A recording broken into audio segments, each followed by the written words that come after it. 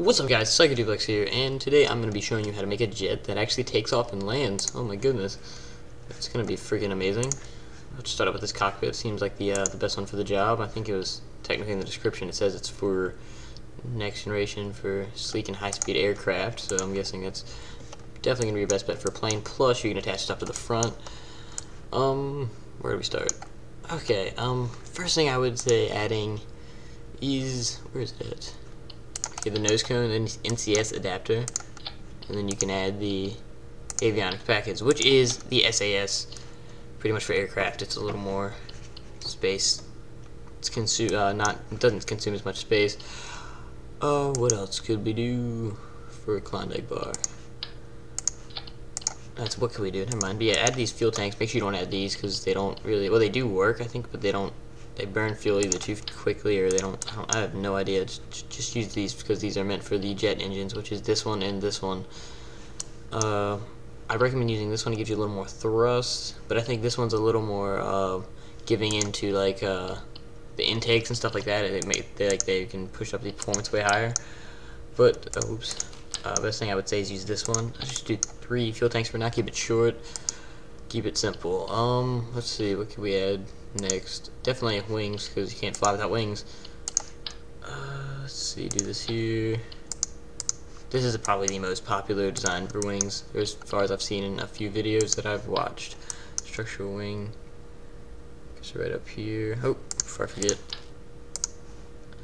I want double-sided.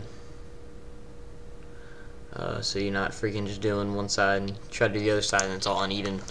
Doesn't work too well. I guess we'll just go ahead and do the delta wing first. Do that, and then we'll do the structural wing. And it actually looks pretty good too, if you can like line it up and make it look all coolish. It's actually relatively short for a jet, but you know what? It should work. If not, we'll just go ahead and lengthen it up 1, because some of my other designs have been like that. What the heck? Okay. Really? Okay. There we go. Man, what else? Okay, yeah, we definitely need these. Let's give it a little more lift. And then I've noticed if you add one more, you get a little bit better lift. It's definitely really important. Is lift, really. Like that is what makes or breaks your plane. And lightness. You definitely want a light plane too. And a canard. I usually do the double. First of all, it looks cooler, and I think it works a little bit better than obviously works better than a single one. Landing gear, that would really help.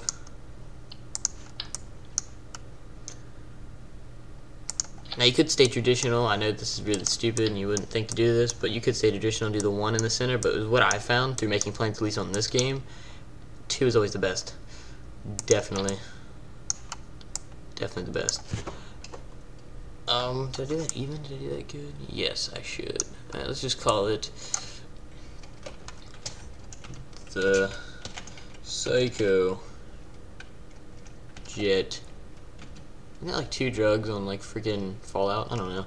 Oh man, okay. So yeah, Psycho and Jet. Yeah, never mind. Okay, you probably know what I'm talking about. Should be good. Okay, let's go for this. Launch the sucker. Any day. On my shit computer. Alright, so first thing you want to do is SAS. Turn that sucker on. If it would turn on. There we go. With space, but I'm using a flight stick, so it actually kind of makes it a little bit easier for me. I'd recommend, or at least turning down your sensitivity on your controls if you're going to be flying a jet. I go into space, it automatically rolls forward. I have no idea why. It's the bug in the game, obviously. But okay, we'll go ahead and turn up that thrust slowly. Not too much, it might kind of really fuck up. And then once we get up to about, I don't know, 50, I'll have to turn off the SAS and start lifting up. So the SAS makes it actually, makes it like pretty damn impossible to take off. Okay, look at that. We're up. We are up, and that is flying. You can actually take the gear up with G you would use. Takes the gear up, and actually this is working a little better than I thought it would. It's never easy flying a jet on this game. They need to really work on the jet physics, because if you've played a flight sim, you know that this is not what flying a jet is like. Just gonna turn up this thrust a little bit, get a little more speed going. Ooh, okay. Try to kind of get a little more lined up behind it. Ooh, no. Oh man, okay. This is wonderful.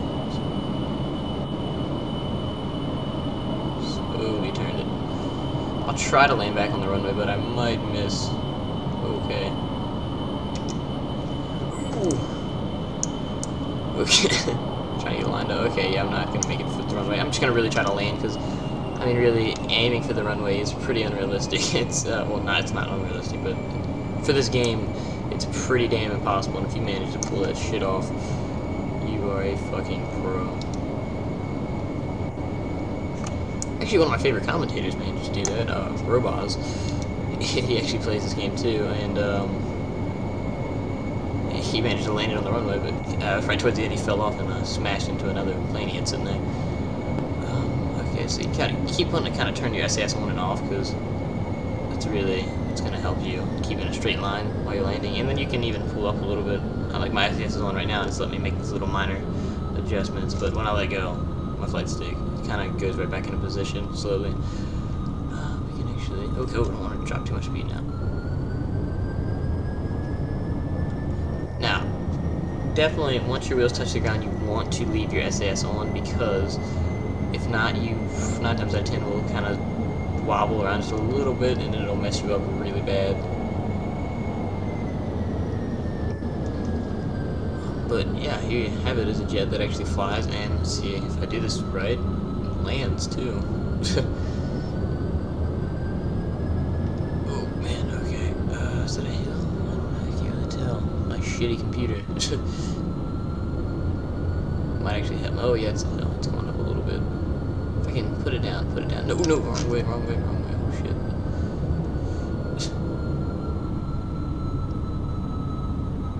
Okay, here we go. We're at the touch. Oh no, that's hard. Okay, we're good. And we drop our speed, and there's no brakes, I don't think. Maybe B. Is that actually? Oh my god, those are brakes. B is brakes. Okay. Well, I just learned something new. You can stop with B. And I definitely need to program it in my flight stick. Wow. I'm a fucking genius. Anyway, guys, rate, comment, subscribe. I hope you like this video.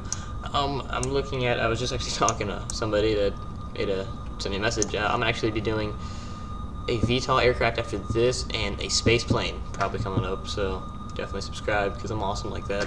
Anyway, peace out, guys.